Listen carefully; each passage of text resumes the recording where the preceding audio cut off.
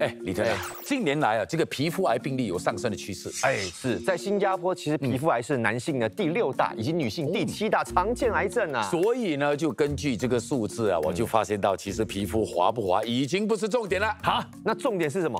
是要如何识别皮肤上出现不正常的讯号。哇，这个真的是很重要。所以今天呢，好好来了解皮肤癌。好。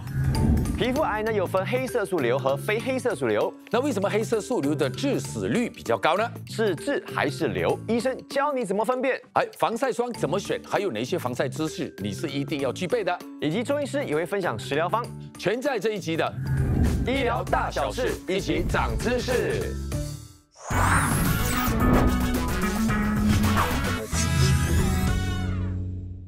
李腾，你帮我看一下，我嘴唇这边长一颗痣，你帮我看。哎，我看有没有长毛啊？哎呀，我叫你看痣，你看毛做么？哎，网络上有说，这个痣如果长毛，好像是不好的痣来的嘞。我都跟你讲很多次了，网上的东西不是全部可以相信的，要问就问专家嘛。啊，专家是不是？我们节目有啊，马上欢迎皮肤专科陈爱玲医生以及嘉宾薛树山、朱泽亮，欢迎欢迎，来，哎呦，请坐请坐。哎呀呀，我想问这2位嘉宾哦，你们有没有曾经身上冒出黑痣而开始担心？哎，有吗？有吗？哎，我本身呢很喜欢晒太阳，所以呢我很多雀斑，不是老人斑啊，雀斑。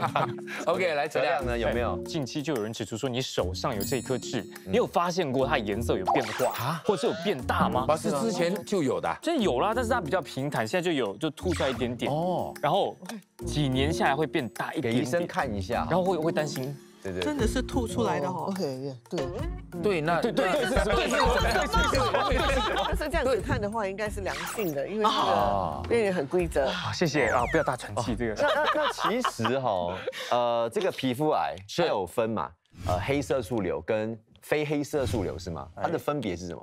非黑色素皮肤癌有这种类型啊，其中比较常见的是基底细胞癌跟那个鳞状细胞癌，约占大概皮肤癌的95%左右。哦，其实蛮高的。对对对，黑色素皮肤癌，也称为我们叫癌痣，约占皮肤癌的5%，但它比较可怕。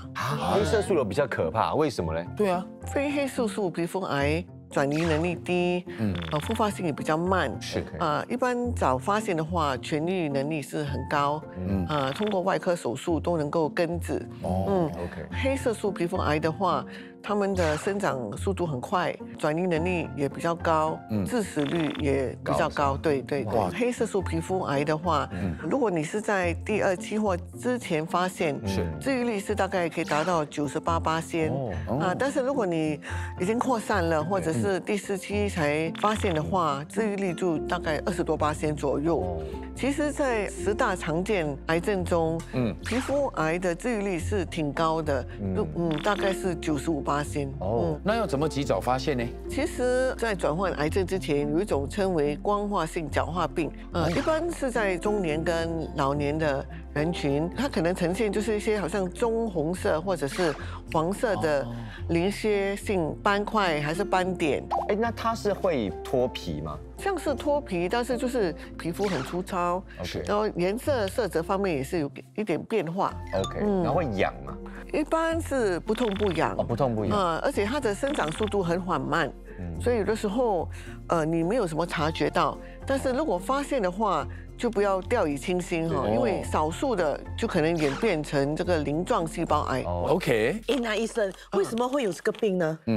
通常都是因为长年累月皮肤晒伤的因素。皮肤癌呢最常出现是会在哪一个部位？通常是在阳光暴晒到的地方，例如脸部、颈项、手脚跟头部。当然它也可能发生在就是不暴露在阳光下的地方，比如生殖器。怎么可能？为什么呢？为什么？哪里都可能产生这个皮肤癌症，只是比较高的几率是在阳光暴晒的地方。对。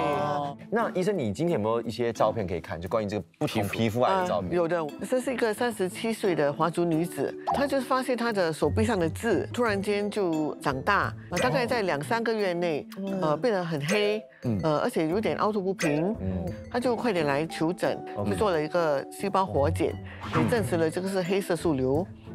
就把它清除了。那有没有一个辨别的方法？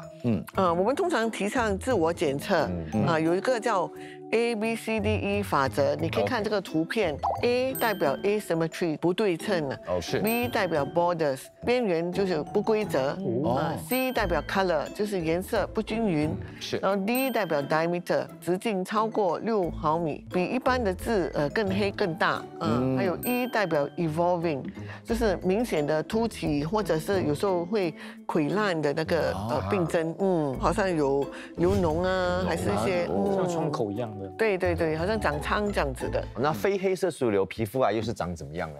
我们叫基底细胞癌。你可以看得到上面2个图片哈，是，他们就是一个在眉毛上面，一个在额头，对，就是呈现了一些小肿块，有一个还有流血的迹象。是。那下面那2张呢是要跟大家分享，就是说皮肤癌也可能出现在头皮上，但是不容易察觉，因为你有毛发遮盖住。是啊，这个图片有一个是看到那个色素变得很黑，对，也长大。最后那个图片是，其实它是有个胎痣在头皮上，但是这个胎痣有可能会有癌的病变。OK。那还有另外一种比较常见的是什么？另外一种叫鳞状细胞癌。这种的话，通常就是出现一些有色素的改变，然后还有就是红肿，很多地方都有开始溃烂。对，所以这个就是代表说，它如果一直溃烂，一直不好不了，那你就要注意了。对。哎，那网络上有人讲那个痣有长毛是不好的，是真的吗？其实多数的痣有长毛的都是良性的痣啦，但是长毛的痣也不能够100%就是说良性。如果你有遇到痣有变大、色素改变，还是就是说要找一个医生看一下会比较。所以痣长毛不代表什么，它只是刚好那个痣有个毛囊。对，可能有这个毛囊这样子。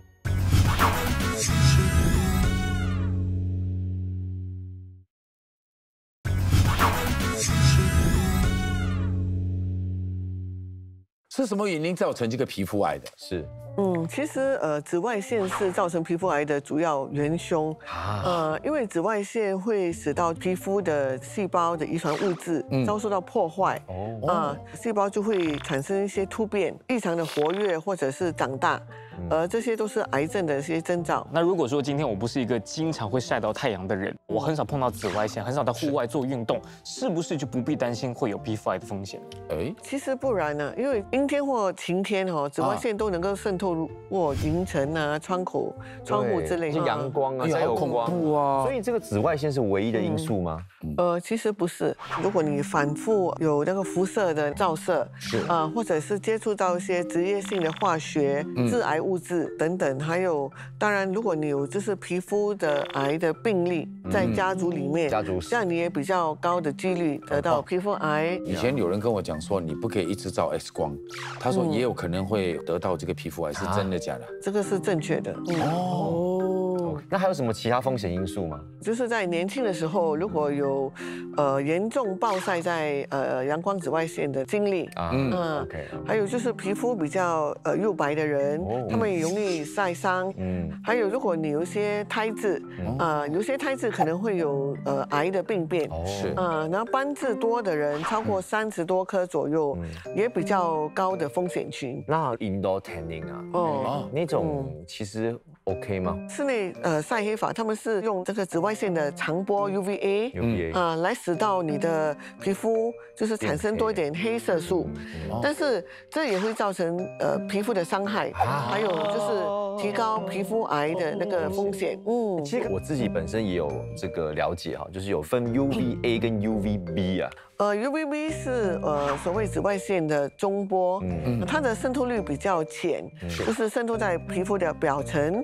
通常你比较容易看到就是皮肤会晒红，还我们简称3本 UVA 紫外线长波，它比较能够深层的透入至皮肤的真皮层，就会使到皮肤结构的破坏，胶原蛋白也产生更多黑色素，就会皮肤老化，还有很多老人斑之类的出现，也会增加黑色素跟非黑色素瘤的癌症几率。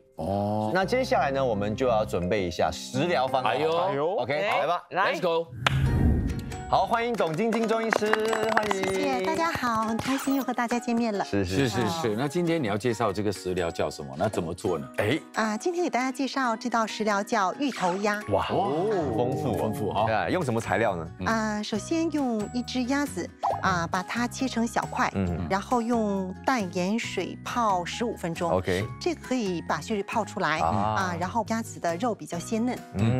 OK。然后呢是一个芋头 ，OK， 把它切成5公分厚左右就可以了。OK。材料呢有八角、黑胡椒粒、红葱头、姜片蒜头、洋葱还有什么叶子？香叶。好，制作的步骤呢有3个步骤。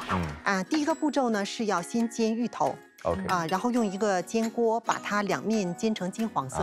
OK， 然后就是焖煮鸭子。我们先要把这个葱头切成片的生姜还有蒜头在锅里面爆香，爆香之后呢，切好块的鸭肉放进去，然后翻炒。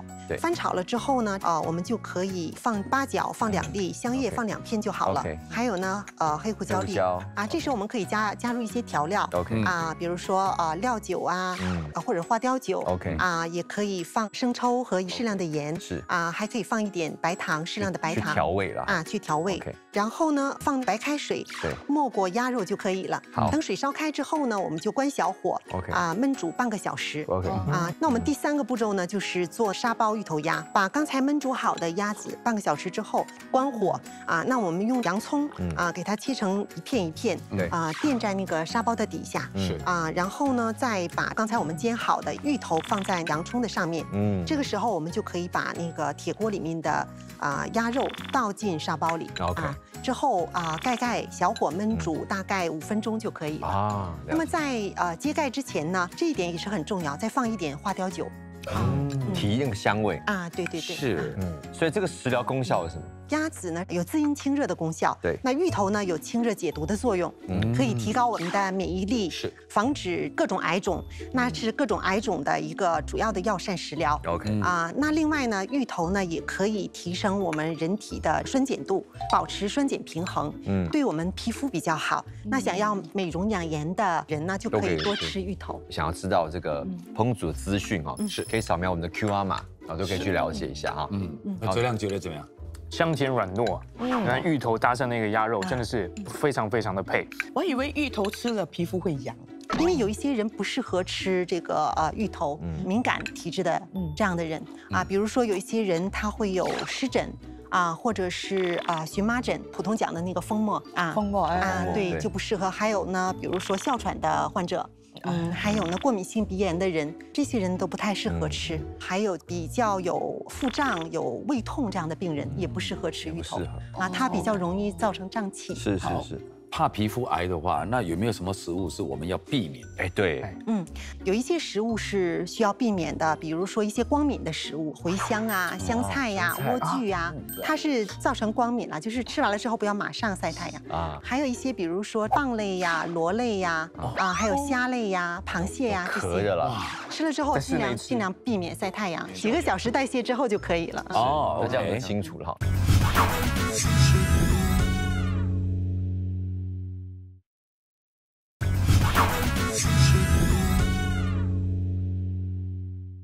现在我们要讲防晒了，对不对？所以医生有哪一些 tips 可以跟大家分享的吗？尽可能避免长时间的暴晒在太阳底下，尤其是避免就是早上10点到下午3点的那个时段，10点就开始早上10点到下午3点，都是12点之前。那如果说要使用防晒霜那其实市面上这么多种要选择哪一种最重要就是要选择能够防御就是 UVA 跟 UVB 的防晒霜，通常他们有这个指标就是叫 broad spectrum，然后或者就是选择就是 SPF 30或以上的防晒霜也行。其实我一直蛮好奇的，医生，像我看到，比如说他除了有写 SPF 呢，我有的上面会看到他说 PA， 然后加，那这个 PA 是代表什么？其实这个 PA 是一种日本的防晒指标，它从 PA Plus 到 PA 4个 Plus，PA Plus 的话，它能够抵御紫外线长波，就是 UVA，大概40 8%左右。4个 plus 的话就能抵御这个长波，大概是95%左右。哇，这样是不是选择？但是最重要就是选择 broad spectrum 的字眼啊，它就能抵御就是 both UVA and UVB。那 SPF 呢 ？SPF 是代表我们叫 sun protection factor。OK。比如一般人在阳光底下，晒红可能大约10分钟左右。是如果你用 SPF 15的指数呢，它就能够减缓晒红皮肤大概15倍，大概150分钟，以此类推哈。但是在选择 SPF 30以上的防晒霜，它并没有增加太大的保护力。而且越高的 SPF 可能会造成一些油性皮肤的困扰。它会觉得很油腻，长痘痘，跟有时候会阻塞毛孔。那是不是一天涂1次就够了？如果你是要去暴晒的话，其实这也是一个误区。有些人选择 SPF 很高的那个防晒霜，他们就以为只要一天涂抹1次就够了。正确的做法就是每大概2、3个小时就要涂抹1次。为什么？因为我们出外的话，尤其在新加坡，一定会流汗，汗水就会把这个防晒霜就是冲洗掉啊。所以我们应该2、3个小时涂抹1次来保护自己。我觉得用喷的就好，比较快嘛。这样可以吗？这样够吗？一般上我是建议是辅助性的，因为你喷的话，你可以尝试一下在手臂上喷，你会发现它是散开来，可能就是不太均匀。还有没有其他的防晒的方法？一个辅助。你可以选择一些防晒的那些衣物啊，还有戴帽子啊、墨镜啊，对，像现在市面上就有很多这种不是一般的面料是吗？对，它通常都有这个指标。有嘞。对，这个什么 UPF 啊，什么意思啊？UPF 50的话就代表就是等于 SPF 50的那个防御功能啊，一样的意思啊。但是这种也是说好像有一个时效性，是不是？比如说你穿了多久，它洗了几次，慢慢效用没那么好。对，一般上可以耐大概2、3年左右啦。但是慢慢的话，那个效果可能也会流失。OK， 好。治疗方面，问一下董医师。是。中医如果对于皮肤癌呢有3种方法，基本第一种呢，我们是用中药的方法那么中药呢有内治法和外治法2种。内治法呢，我们通常是辨证论治，但通常呢，癌症我们会用一些中药，比如说用白花蛇舌草、半枝莲、土茯苓这些中药，对于皮肤癌比较清热解毒。对，那如果是暴露皮肤外面的这种皮肤癌呢，我们还可以加上白藓皮那如果是在阴部的皮肤癌呢，我们可以加上黄柏那当然在用这些中药的时候呢，我们还要用一些辅助正气的中药比如说白术还有山药，那这个是内治法，内服的再加上辨证论治啦，根据体质再加一些其他的中药。那外治法呢？我给大家介绍一个比较安全的，而且比较简单的外敷的一个方法。做法呢是用2汤匙的青黛粉、2汤匙的绿豆粉，然后呢用适量的麻油做成那个膏状，调敷在患处。那么这个青黛它是清热解毒的作用。这个是治疗皮肤癌就比较简单的一个药方。在民间呢有一种疾病我们叫流行性腮腺炎，民间就是叫猪头皮，不知道大家听说过没有？因为它叫猪头皮嘛，有一个猪，是不是？民间的治疗方法呢，就是在这边，在它腮肿的部位用青黛外敷膏画一个老虎，或者是写一个虎，就是那个老虎吃掉猪。但是其实这个青黛粉呢，它是板蓝根的净液的加工品，板蓝根它是有抗炎、抗病毒的作用。所以刚才讲的都是那个中药的治疗方法。那么还有针灸的方法，通常我们是辨证取穴的。针灸呢，它是可以辅助正气、扶正驱邪，可以治疗这些癌肿。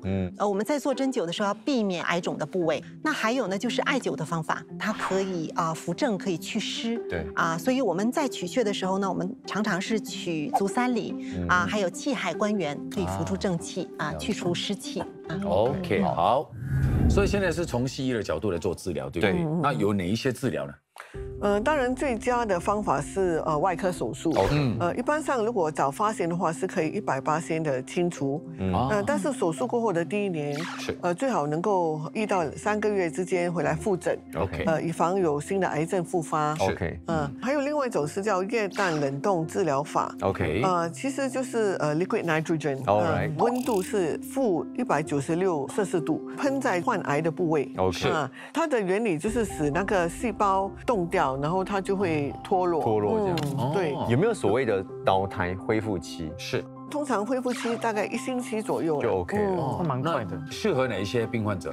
多数适合于初期的癌症患者，或者就是那些光化性角化病 （actinic keratosis） 的患者，那医生还有什么治疗法呢？还有一种是叫光动力治疗法，我们简称 photodynamic therapy。哇，那它的原理是什么？就是用光化性的药物，抹擦在你要治疗的皮肤位置，是过后呢，我们用一种光源来照射。这个光源可以说一下是什么光吗？我们通常是选择那个红光。那一般这样要照多久？大约就是15分钟。会不会有什么副作用啊？比如说红肿啦，是一般上来讲，可能那个影响的部位是有点红肿啊，但是多数是能够接受的啦。几天后它就会自己就是自行脱落这样子。医师，我还蛮好奇的，其实这样的疗法比较适合什么类型的病患？一般上适合就是比较大面积的那些初期癌症病患者，还有另外一个群体就是可能上了年纪的老人，他们可能不能立刻的进行外科手术，或者是吃血薄的药物，所以可能这个疗法会比较适合他们。做这个疗法之后，他大概会需要多长时间能够恢复？他是做一次就好吗？还是要重复？通常他们1个月后回来复诊。如果我们还有看到一些不良的细胞，我们就要重复，但是通常是2、3个月后再重复这个治疗。好，那这个示范就很清楚了哈，谢谢医生哈，谢谢。可以关灯了哈。好，OK，那我想知道说，像这种皮肤癌放射疗法是可行的吗？通常放射疗法或者免疫系统的疗法，我们是用在比较晚期的，就是皮肤癌患者。OK，那这个就完全清楚了哈。对，最重要就是说，如果你有这个皮肤癌，就像你说的，及早发现，它治愈率是非常高的。对，而且要注意哦，因为其实皮肤癌在本地不是很罕见的，每一年大概有超过3000起病例。对，所以我们平常呢一定要做好这个防晒的工作，所以勤劳补擦一定不能够觉得很麻烦。好，那最后呢也是要谢谢陈医生，谢谢你的分享，谢谢。好，那当然还有这个董医师了哈。对，我们食疗方好，谢谢你。当然也要谢谢朱哲亮，还有苏珊，谢谢你们，谢谢。我学了很多今天，是真的好，医疗大小事，一起长知识，拜拜。